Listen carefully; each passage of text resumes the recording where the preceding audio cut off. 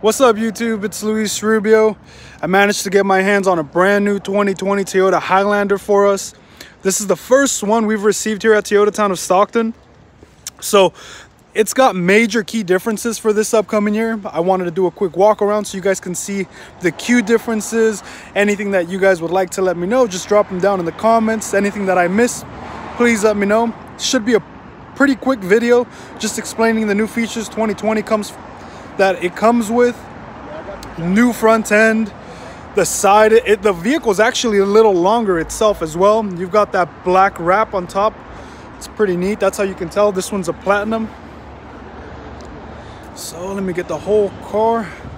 Sorry guys, it's a little crowded here. I can't get the full angles, but just so you guys can check this out, the back end is totally different. It's got smoke lights, but it's got LED lights as well. So one way you can tell this is a platinum, this finish back here, it's not dark gray, it's just dark. So you guys can check all that out. This has 20-inch wheels back here. So the Limited does as well, but this one you can totally tell the difference. The other ones are chrome. These are not as shiny. All right, let me go ahead and open up the car so you guys can check that out. It's got a smart key right here. So put your hand right inside, unlocks for you. Does that blind spot monitor, rear cross traffic alert. It's got heated side mirrors right here. So again, guys, this is brand new for 2020. They changed the interior. Actually, the engine and transmission stayed the same, but Toyota's had a really good engine transmission. That drivetrain is great. It's worked wonders. It does still tow about 5,000 pounds, but check that out, guys. This whole finish right here, it's like an expensive, oh, it's nice. The whole curve, it's pretty neat. This has JBL premium audio, which I'll get to. It's about 11 speakers. It's great. Automatic high beams, panoramic view, 360. That's got the power liftgate. This is for your heated steering wheel and de-icer function. Got a couple things right back there. Check out that inside.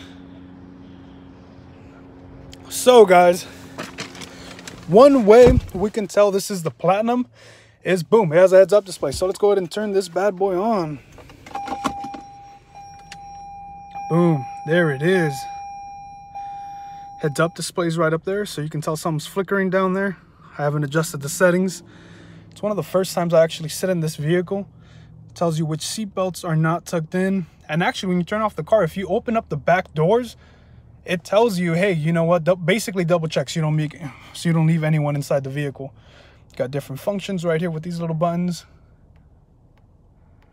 Sirius XM, a lot of different sensors. Pre-collision, blind spot. All right, the gauges look handsome. They're nice, they're elegant. Now this is the real magic, guys. 12.3-inch display. 12.3-inch display. It comes standard with an 8-inch since this is the platinum grade. It does have the 12.3 standard, whereas the other ones have the 8-inch, and it's an optional 12.3-inch. But this is huge, guys. Check this out. This is really cool. So you can click that little button. Boom, it goes to the passenger side. Heated seats, cooled seats.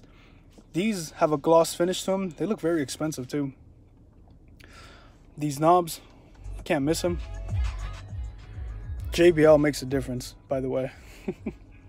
Something that Toyota Highlander is very well known for.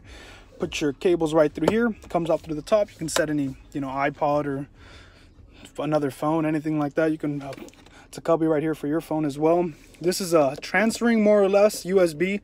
It charges your phone, doesn't really charge it as fast. It's more so for transferring. These charge faster at 2.1 outlets, which it has 2 of here and it has 3 back there. Move this to the side. You have different drive modes: normal, sports, eco. It's transmission timing. It shifts a little more aggressive, but at a higher RPM. You've got this for your all-wheel drive. It's a smart all-wheel drive, but definitely helps the system know what type of terrain you're in. Brake hold, which is pretty nice. If you don't know what the brake hold is, you can actually set the brake hold on, and it pops up in yellow and green up here, and then when it's active, it turns yellow. So it's green when it's on, it's active, it's yellow. It stops the car in case you're at a red light. Once you let go of the brake, then stepping on the gas will allow it to continue. You have different system buttons here, so your traction control, your snow mode, downhill assist, and this is the auto smart. So the vehicle actually, it turns off when at a light, turns off, and the engine itself, and then it turns back on when you let go of the brake. You can take that system off. Check this out. You have a little bit of space right in here. Boom, wireless charging. And then right under here, got a little bit more space. It's actually pretty deep. Yeah, really deep. Got another outlet right in there as well. So go ahead and close this up. Close this up as well. Again, it's very elegant inside. The JBL premium audio. You do have a couple buttons right up here. So this one opens up the panoramic roof. Boom. And this button right here actually opens up the glass.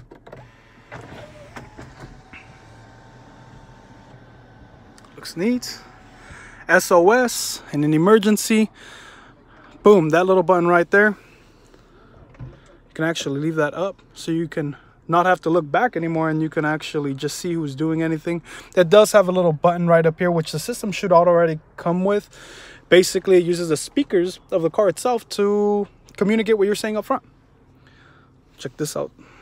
Boom, there it is. It's pretty neat. It comes directly from the RAV4. That's something they've used it with. Fan favorite. And has auto dimming rear view mirror, so this all dims down in case there's a vehicle behind you. It has a trans receiver for your garage door, a couple of things, but this, guys, this is what really sets it apart. Really sets it apart. Let me go and show you guys the back, because the back is unique as well. So Toyota actually made the vehicle longer. If it's longer, it means, well, it means one big thing, that it has a better ride quality first of all, but it also gives you more space back here. So you get more space than before, so you can move these seats forward and get more seating space in the back. As mentioned, you have a couple more USBs back here. You got your heated seats back here, which is on the Platinum series. This comes with captain chairs. You cannot get the bench seating in front unless you get the limited grade, but I'll show you guys the back seat, how that works. You have a sunshade as well. Trimming is really nice. Boom. So you can actually just pull this and you can move the seat forward. Gives you a little bit of space to walk back. But so let's go ahead and open up the back. Regular gas, guys. Actually, the fuel tank's smaller on this one, but it does get about 2 miles per gallon better. The drag coefficient is much better, even though it has the same drivetrain. So let me go ahead and show you guys this back here. So you do have more space from here to here than the previous model, and you can just simply lift this up. Boom, you're all set. Put this up. Now the cool thing about this is, check this out, you can actually fold it by going like that, and it puts the headrest down. So that's neat. You have a couple cup holders back here as well. This comes directly from the RAV4, which is pretty neat. So you can actually press a little button right there, but now if you pull it,